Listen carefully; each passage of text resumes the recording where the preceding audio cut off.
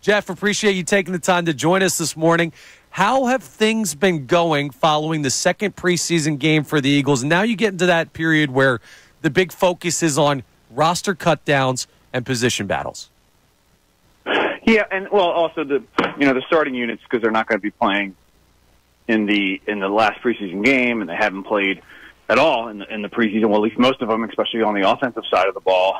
I mean, they're really working on that side and really pushing those guys because they're not going to have the opportunity this Saturday to play, and they got to get them ready for an opener in Brazil that isn't that far away. So that's part of the process as well. But certainly, as we get a little later here in the week and with the preseason game on Saturday, that'll be the guys in the third and the fourth teams really trying to make their case that they can make the team.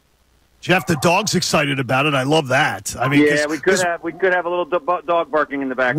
We are excited about that. I love it. We're all barking too because we have asked the question many, many times as we've seen training camp unfold whether the positivity is a little almost too much for this fan base because there's been so many great young stories coming out of this. Young players sort of stepping up. If you were to rank the best young stories coming out of camp, can you give us your top three?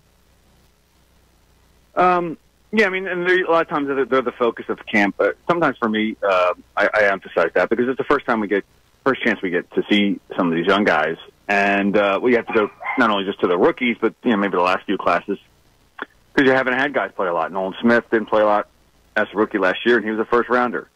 Keely Ringo, we're starting to see a little more of. He was drafted last year. And then this year, of course, Quinyon Mitchell. We're starting to see a little more of Cooper DeJean. The Mitchell's the one who's impressed me the most. If you want to ask me to give you some names, I would start him on the outside. And I think they have answers at nickel with Avonte Maddox. But they think their best combination could be, Quinyon in the nickel. I mean, he could be the guy in base, and then he moves inside nickel, and then you have Isaiah Rodgers on the outside. And that gives you your best combination. But Mitchell has impressed. He's the real deal. That's a tough position to play. I'm sure when he gets out there, he'll miss some plays, he'll make some mistakes, and everyone will kind of be like, but that's just the cornerback spot in the NFL, today's NFL. But he's the real deal. And obviously there's a lot for him to have to still do. There's plenty of football left for him to play, but he certainly can play at this level. Now, Jeff, one of our conversations today on the show, one of our big questions is, are you looking at this Eagles team as a situation where the offense is going to need to carry the defense? We had that narrative about last year's team. Obviously, it didn't work out because of the stagnancy of the offense. But when you look at this roster, do you say the offense is going to have to drag the defense to where they need to be?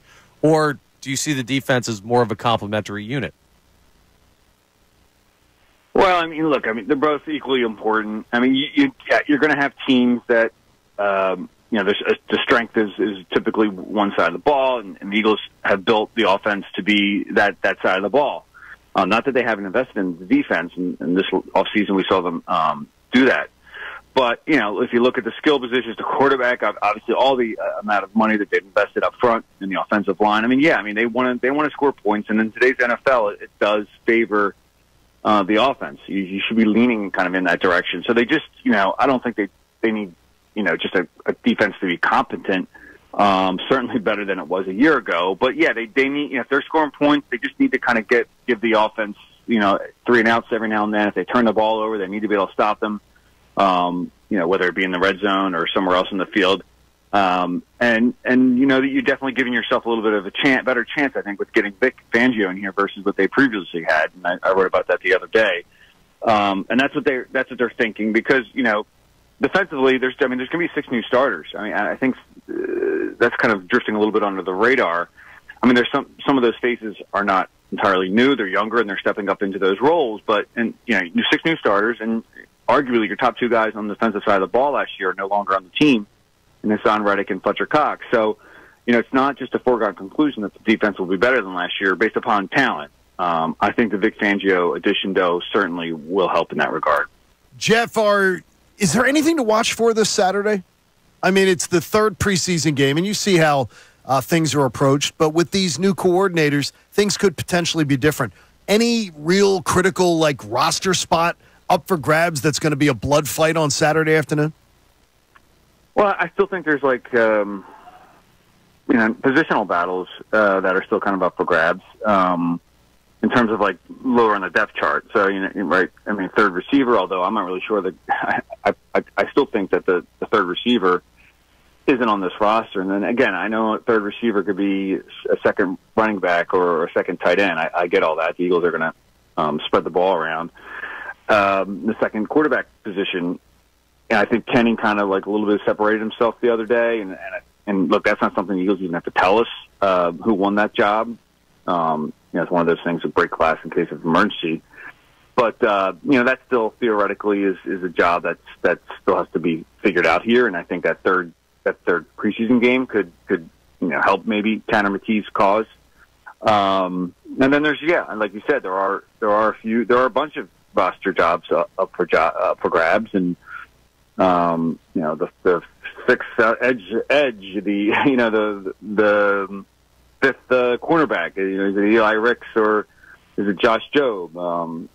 Those types of jobs, which aren't necessarily super important. Fans tend to kind of because there isn't much else going on, we'll kind of fixate on that, and so certainly the media as well, as we get down to making our roster selections and who we think will make it and who we won't. But ultimately, those guys, I mean, they could factor in at some point, and a lot of times over the course of the season with all the injuries, and maybe they do. But for the most part, they don't. We're speaking to Jeff McClain, the Inquirer, Inquirer.com on the Comcast Business Hotline. Now, Jeff, we've heard some glowing reviews about the linebacker core recently, including Nick Sirianni talking about Nakobe Dean, like a minute and a half long answer, as most of his answers are, but just gushing about how Nakobe Dean's been playing well. But earlier in camp, we heard Vic Fangio give us a little bit more of a Vic Fangio type response, where he said that Dean had a rough day in the open practice and there had been some questions about some of the things he's been doing in his camp. What's your assessment of what Dean has done so far and where he's at in a really pivotal year for him? Well, I think if you read my practice observations, and there's a little bit of a plug there, but I kind of been, I think, pretty fair on Nakobe has performed throughout this camp, and really, honestly, aside from that open practice, I don't think he's performed poorly at all. And in fact, I know everyone's catching on now, but I was saying weeks ago that Nakobe's doing his job, and he's out there playing aggressively, which again, I have to take that a little bit with a grain of salt. Like, he's willing to kind of push the envelope a little bit in practice, and maybe that makes him stand out a little more. These aren't real life settings, but that being said, he's been solid in both of the preseason games, and in the joint practice, I thought he performed well as well against the Patriots. Nakobe is a third-round pick. I mean, they had him starting. He entered last season as the starting Mike, right? So it's not like they didn't think he could do this a year ago. Now, Devin White and Zach Bond's come on here, and I think Jeremiah Trotter's still kind of in the mix, at least in terms of like playing time. And then the question is whether Vic is comfortable rotating there, which we've seen a lot of teams do at the inside linebacker position increasingly over time. Jim Schwartz was really kind of the first guy to start doing it here. And Vic has said that, he'd prefer not to. He'd prefer to have two established guys in there. But he said he's done it the other way as well. And I wouldn't rule out as well that, even if like Bond and Devin White are the starting inside linebackers, there's a reason to get Nakobe in there. For number one, he's always been good against the run. I don't think anyone disputed how he performed against the run last year. He's shown if the blitz is going to be a big part of this defense, and I'm not sure I'm entirely buying that, but Nakobe can rush the passer. And look, and he can play in space, but like I think that is where a little more of his issue is, and that's what we saw in the open practice, is that in the open space and moving side to side is a little bit more of a struggle for him. And he's not the biggest guy, but again, Nakobe has played well this camp, and this is a guy that certainly is in the conversation. But I don't know if it's enough for him to earn the starting spot, but I still feel there's going to be some role for him on this defense.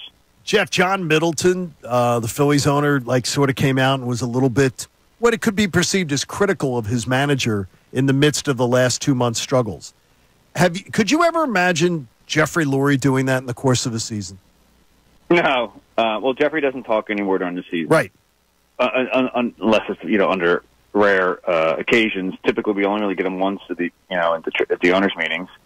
Maybe if the Eagles make a playoff run or push to get to the Super Bowl, you'll see Jeffrey, and maybe sometimes he'll kind of say something to a few reporters here and there. But no, that's just not Jeffrey's role. I mean, that's just not who Jeffrey is, right? And love it or leave it. That's just I understand that, like especially over the course of the season. You've hired your coach to do a certain job, and you're going to let him do it. Now he could make a move at some point. The Eagles start slow. That would speak volumes about how he feels about Nick Sirianni, right? But no, that's typically not how Jeffrey handles his business. All right, Jeff. Well, you handle your business very well every time we speak to you. Appreciate it.